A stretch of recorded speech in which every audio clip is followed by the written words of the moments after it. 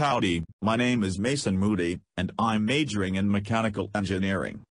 I am speaking today about permanent magnet DC motor control. Designs can vary, but the most common design consists of a stationary magnet with rotating, current-carrying armature interconnected to wire commutator segments and brushes made of carbon. This connection still allows the armature to turn freely in the magnetic field. Advantages include the ability to be built relatively small. Construction is relatively cheap for smaller systems. No field windings are required, so there are no field circuit copper losses. Disadvantages include the magnet may get weak due to reactions with the armature. The field in the air gap is fixed, and cannot be controlled externally. Common uses for permanent magnet DC motors include toys of all shapes and sizes, computer drives, electric toothbrushes, vacuum cleaners, blowers for heaters and air conditioners. System assumptions include the rotor and shaft are assumed to be rigid bodies. The system operates under viscous friction. A single input from a voltage source goes into the system. A single output as angular velocity goes out of the system. Specifications for this particular DC motor were completely made up and include a rotor inertia, J, of 0.015 pounds/inches per second squared. A viscous damping coefficient, B, of 0.3 pounds/second over radian.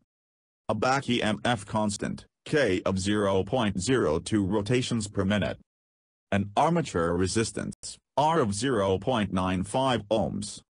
And an armature inductance, L, of 0.50 henries.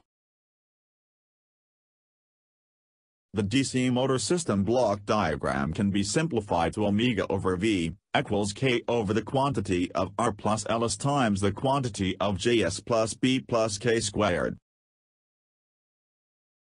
The resulting MATLAB computation gives a step response with a settling time of 1.96 seconds, and a final value of 0.0655.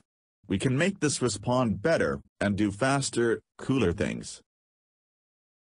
To meet our response goals that I took upon myself to decide, I wish to have a settling time of less than 0.3 seconds, a rise time of less than 0.4 seconds, a percent overshoot of less than 8%, and a final value of 1 for the DC motor.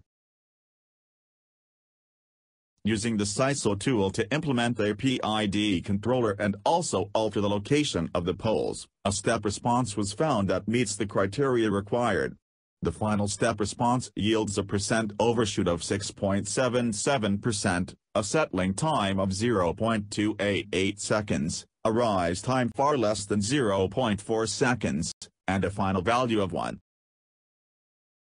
Here's the basic system model with our PID controller now included. It is colored red. In conclusion, the CISO tool is invaluable for early modeling of a motor before it's constructed. It saves time, effort, and money. Step responses can be easily manipulated with controllers, but it is important to note that controllers aren't a fix-all for your motor. If your motor is extremely inefficient, a controller can't miraculously make your motor efficient. An efficient motor leads to an efficient controller, and an inefficient motor leads to an inefficient controller.